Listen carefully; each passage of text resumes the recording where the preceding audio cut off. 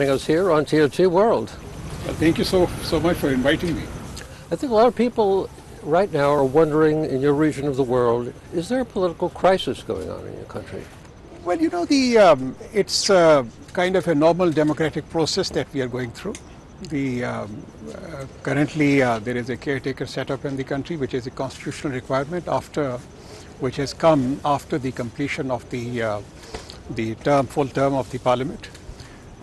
Our main task is to hold free and fair elections, and that is something that is going to take place as and when the Election Commission of Pakistan announces the date for the elections.